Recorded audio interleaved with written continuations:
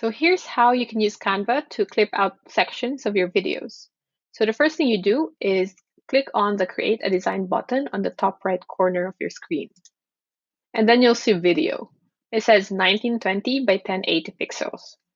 So that's the default dimension of videos uploaded online. And here you'll be given an artboard with that dimension. On the left side, you'll see menu items, and you'll want to click on the Uploads tab. And here you can upload the media or like the videos you want to edit. So upload media, device, and then you can pick out the video from your computer. Once that's uploaded, it's going to be under videos here, over here. And this is what I'll be using for this tutorial. So if you drag your videos over the artboard, you'll see that dragging it on the edge of the artboard will actually fill up the whole artboard with your video. So here's my video. So for this video, I've been fixing my hair for like the first maybe 5 to 10 seconds. So I kind of want to cut that out before I start talking and just get the main message. Before spending your time in the unfamiliar world of video editing, think about whether you actually need to edit your video. For some videos, you just need to get them out there. You hit that record button on your phone or on Loom, share, and then you're done. Others last longer. You need to think about where your videos will be going, and then you plan its structure. If it's going on a web page or a blog post, think long term. Give them more thought because your viewers will be expecting a more detailed information from your videos.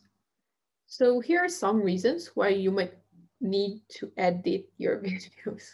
So as you can see, I made a mistake or an error at the end, and I want to cut that down so that I can use the portion of the video wherein I've given the message. So to do that, just click on the video, and up here you'll see like an icon, a scissors icon, wherein it tells you how many seconds or minutes your video is, so the length of your video.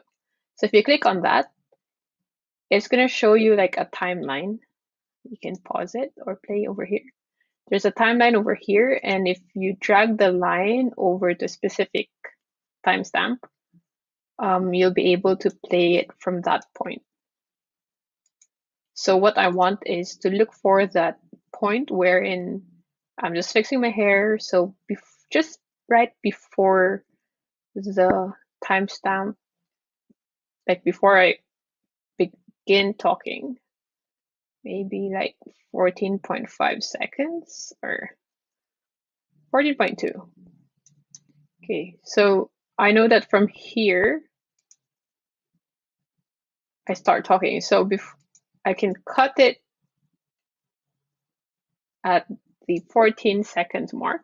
So to do that, I can just drag the blue bar over to the 14 seconds mark. There.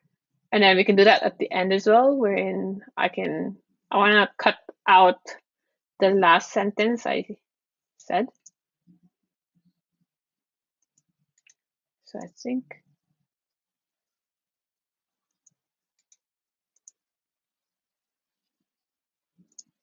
right.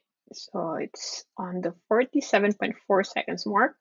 So the end blue bar, I can drag that to the 47.4 seconds, I think.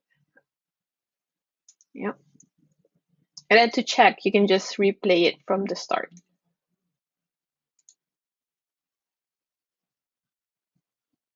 So that's how you kind of trim down the start and the end of your videos. And then once you're happy, you can click done and download the video. Usually MP4 is the best format for videos because it adds sounds as well. So you can just click download. And that's how you kind of trim your videos.